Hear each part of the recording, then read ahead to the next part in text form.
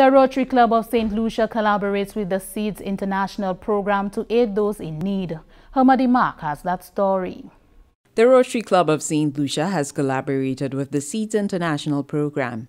The program aims to alleviate hunger by providing vegetable seeds to persons most in need around the world and especially in small island developing states. The Rotary Club made an application to Seeds International and was successful in receiving 1,500 packets of vegetable seeds.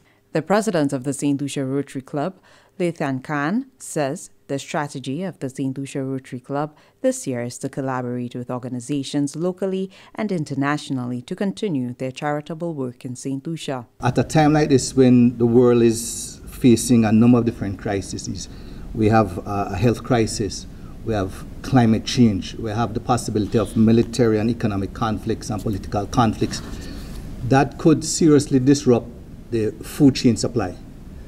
And this is why Seeds Program International is pushing this program to help individuals in smaller territories as St. Lucia to find a way to produce your own food. So it's like a first step towards self-sufficiency at the individual domestic level. And so Rotary is very happy and delighted to partner with such a prestigious organization who is seeking to do good in the world. At a small presentation ceremony, the seeds were distributed to organizations with existing farming programs to grow and produce with the intention of distributing the grown produce to persons in need. The Upton Girls Garden Center was a recipient.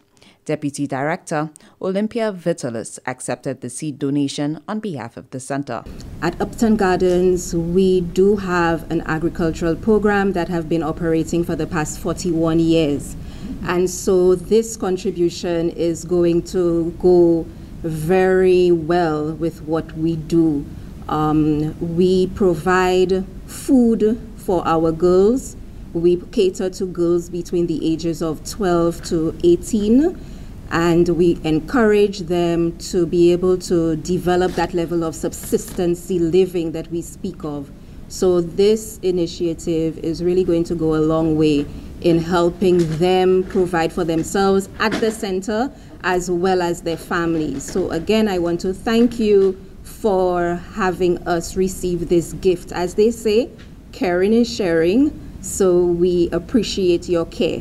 Wang Son Son, director of the Boys Training Center, BTC, receiving the donation on behalf of the center, says the BTC currently has a hydroponics and aquaponics agricultural program. During the last year, when COVID really came onto the island and the lockdown, we saw that a number of our boys, apart from these programs, they too started their own farms.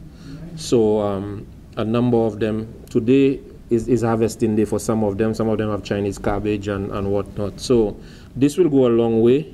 And I must say that we have all come to realize how important food is to us as a nation.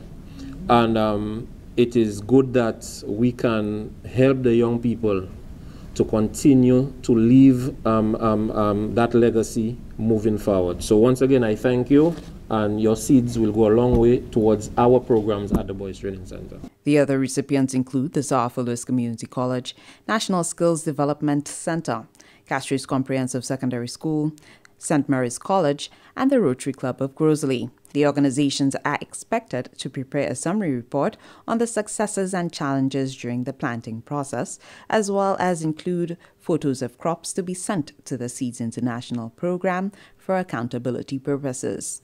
From the Government Information Service, I'm Hamadi Mark reporting.